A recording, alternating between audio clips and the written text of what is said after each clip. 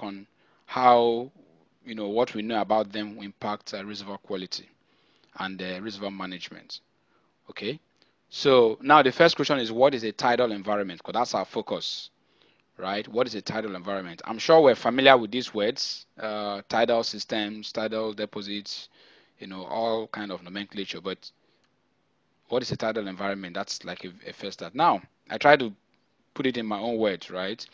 The tidal environment is more like an area between an open ocean, like an open sea, and open sea on the seaward side, and the coastal, area on the landward side, such that that area between these two ocean and coastal area is usually submerged at times during high tide and exposed during falling or low tide. So when the sea level or when the water level at your open ocean or your sea or your beach rises, it kind of overfloods what the low-lying area around it.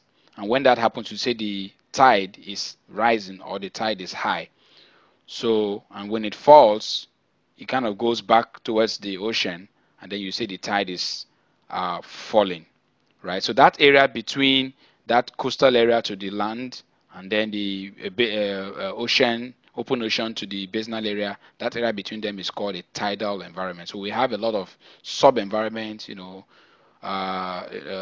look at the details as we progress.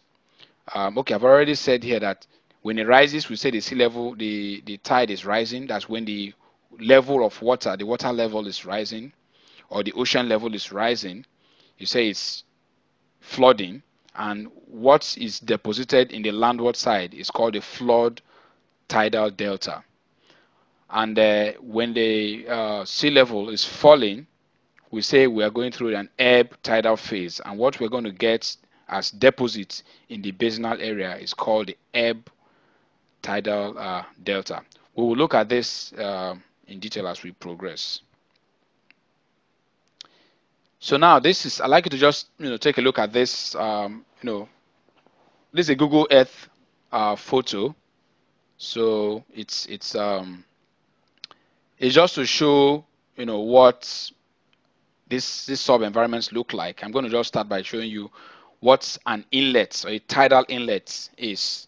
I mentioned earlier on that a tidal environment is that area between an area to the landward side that gets flooded when the tide rises, and also the area to the basinal area that gets that kind of gets exposed when the tide falls, right?